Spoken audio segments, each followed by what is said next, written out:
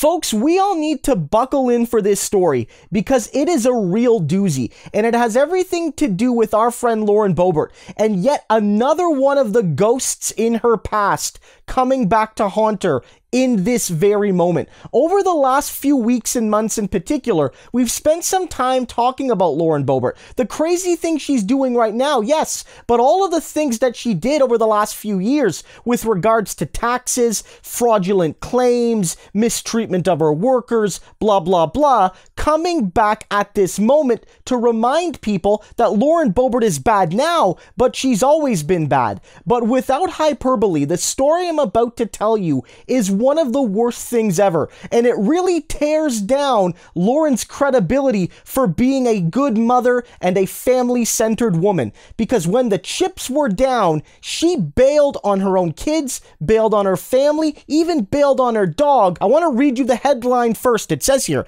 Republican Representative Lauren Boebert, 35, was involved in an accident on Mother's Day 2020 while off-roading with family in Utah. Daily Mail can reveal that the Colorado Congresswoman is accused of covering up the incident after she allegedly abandoned her family in the vehicle. A family insider said Boebert lost control of her Jeep and bailed, leaving her son, her dog, and now former sister-in-law inside as it smashed into a rock face. Tori Hooper, 28, who was formerly married to Lauren Boebert's brother, sustained serious injuries to her face and chest in the collision. The source says that Boebert later begged Hooper to keep quiet about the crash, which occurred 2 weeks before a key primary for a congressional district. The source, who spoke on the condition of anonymity, said she begged Tori not to say anything. She tried to use her money. She said, "I'll pay for it all." My God, guys. And I'm not even done yet. Stick around with me because I have even more details here about the story from yet another source that talked about it. This is one of the worst things she's ever done. Lauren Boebert and Green and all of these people do terrible things in Congress every single day,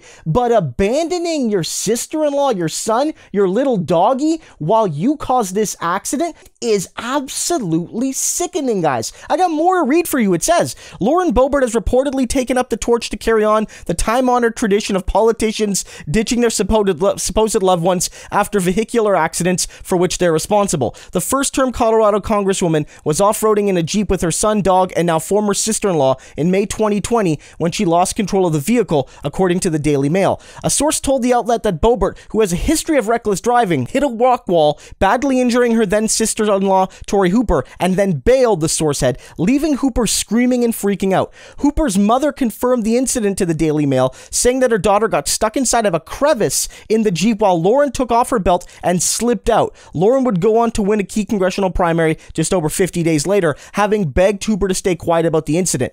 After, Hooper was soon back working at Lauren Boebert's gun-themed restaurant, where other employees say they remembered her clocking in with broken teeth and visible facial injuries. Lauren Boebert is a sick person, guys. I don't have too much more to add here, but this is just yet another reason why she has to be defeated. Because yes, this is like not directly related to politics. Like, this is a personal thing. And so some people might say, look, this is something awful that she did, but does it really affect her politics? And I say that it does 100%, because part of being a politician is serving others, sacrifice, putting your interest, ideally putting your interests after the needs of your constituents, in particular the constituents that don't have a lot of money, that don't have a lot of power, that don't have a lot of influence, and things like that. And when you look at the best politicians in the United States and beyond, they don't put themselves first, they put the people first, especially the suffering people first. And if Lauren Boebert, in this moment, who's gone on and on and on about how she's a mother and wife and family member first,